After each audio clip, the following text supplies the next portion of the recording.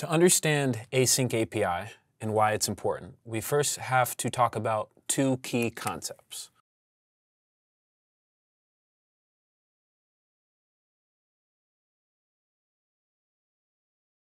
Those include synchronous communication and asynchronous communication. Let's say you just downloaded a mobile app. Let's take a mobile banking app for this example. There are two sides that make up a great user experience. First, sometimes you want to engage the app.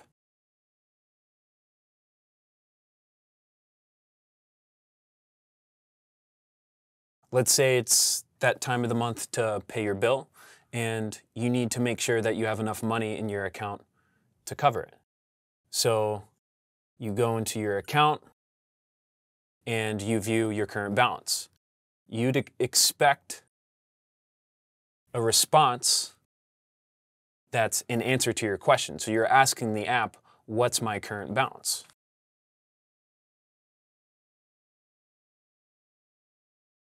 Let's say that answer was $500. Let's also say you just moved into a new place and you need to update your mailing address with your bank. So again, you go into your app, you go to account details, and you update your address. Again, you're asking the app to update your address, and you'd expect a response confirming that change was made. So your address saved.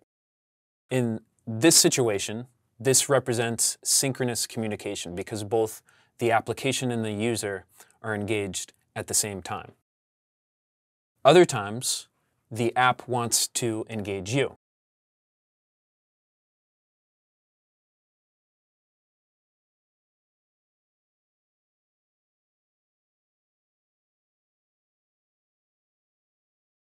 So you open up your phone and you go to your mobile banking app, and you see that there was a notification of suspicious activity detected on your account. So there was a transaction on a remote system, and this information was shared with the user.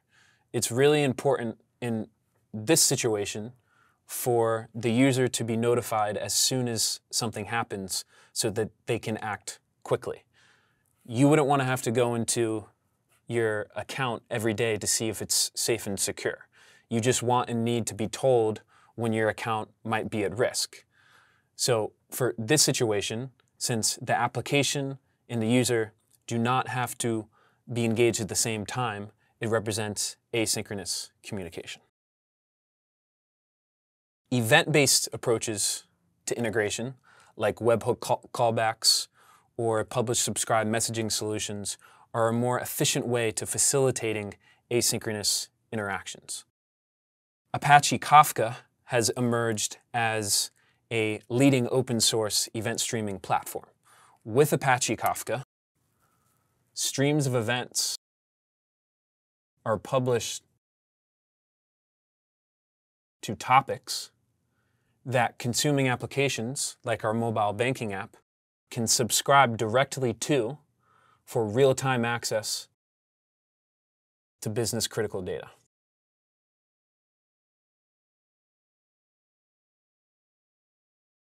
And there are many uses for Apache Kafka.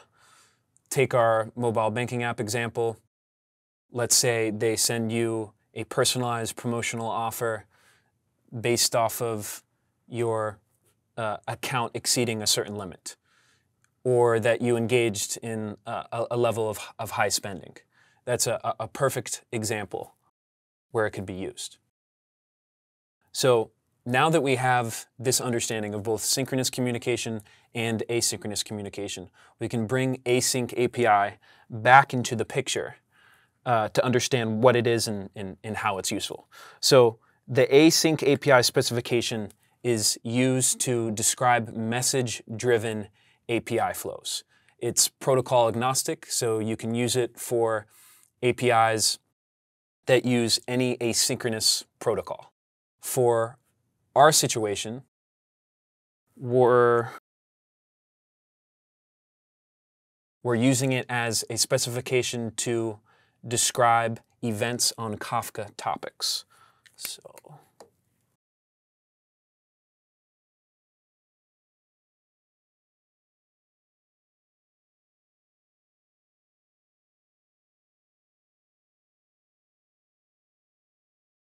And this is really important because it's much like in OpenAPI,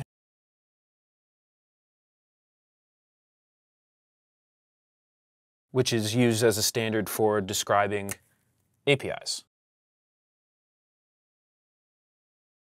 Events, they must be described in a way that captures enough information so that the user can make good use of it.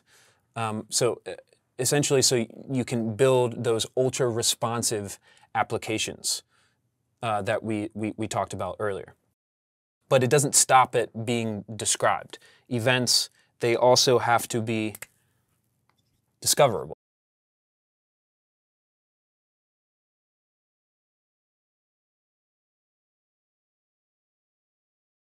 And when they're described, it not only includes technical information, but also vital business context as well.